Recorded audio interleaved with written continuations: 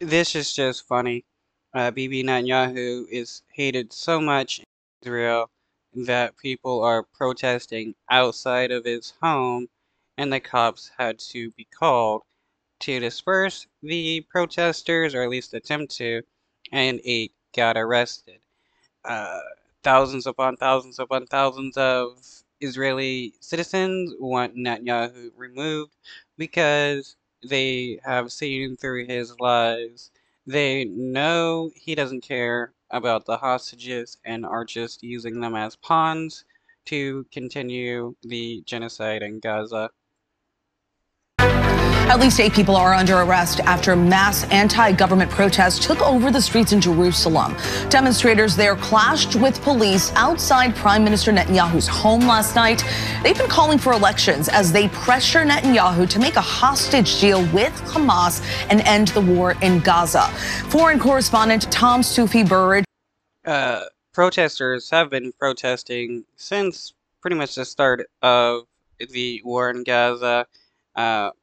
Requesting that the Israeli government accept hostage deals and ceasefires with Hamas, and the only thing that's been going on is they repeatedly reject any deal to have the hostages released, which just aggravate the protesters even more, and just goes to show even further that Netanyahu does not actually care about rescuing the hostages. Has the latest from Jerusalem. Good morning, Stephanie. Yeah, Netanyahu's official residence is just over there. You can see the barricades here. A lot of these roads are blocked off, a lot of police, as you'd expect, in this area. And we were right here late last night, protesters clashing with police using water cannon to try and disperse the crowd. There were clashes. Some of the crowd set fires on the street.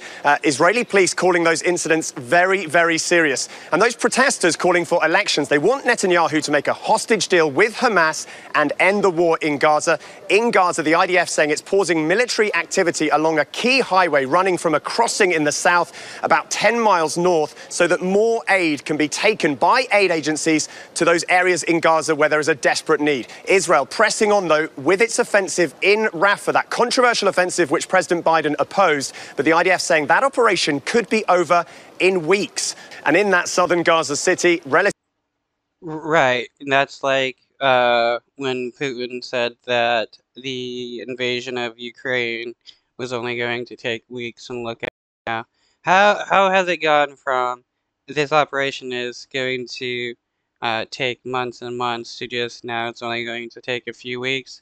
It's because the IDF is lying.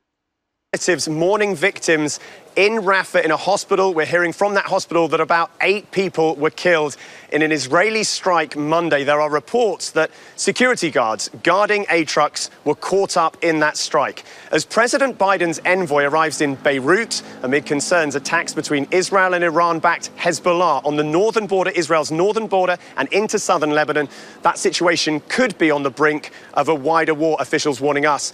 And Stephanie, another protest here in Jerusalem.